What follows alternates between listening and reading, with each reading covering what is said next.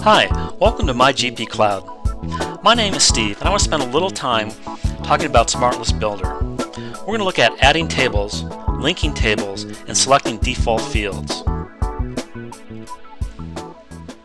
SmartList Builder gives you the ability to create your own smart list within Dynamics GP. You can join one or more tables and get the information from GP and present it as a smart list.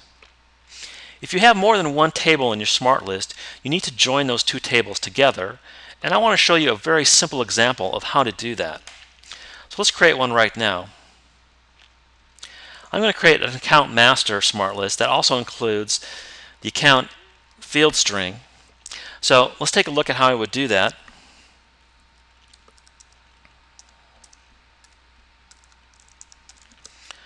So I'll create this smart list here. I'm going to place this in the financial series within SmartList. Now let's add the tables. The first table I'm going to add is going to be the account master. This is the basic table in the chart of accounts. So let's add that now. And you can see all the fields there. But what it does not have is it does not have the account string written out, and I would like that. So I'm going to add the index master to include the account string in my smart list. So let's do that. So I'm going to add a table. It's going to be the account index master. You can see that right here. And when I do that, when I join more than one table in my smart list, I'm going to have a link between those two tables.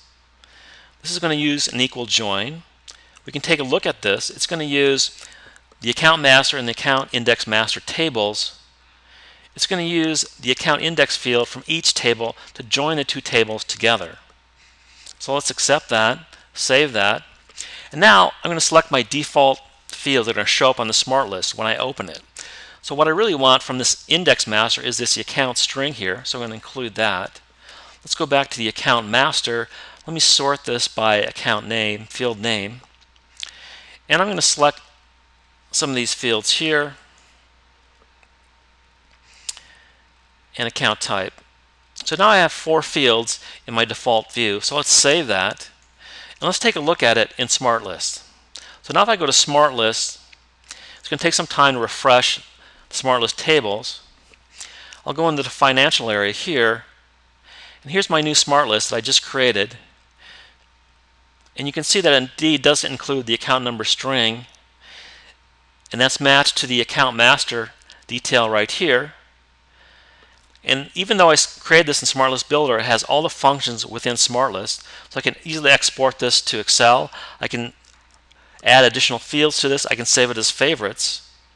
So this is a simple example of how to add more than one table into a SmartList and then join those together.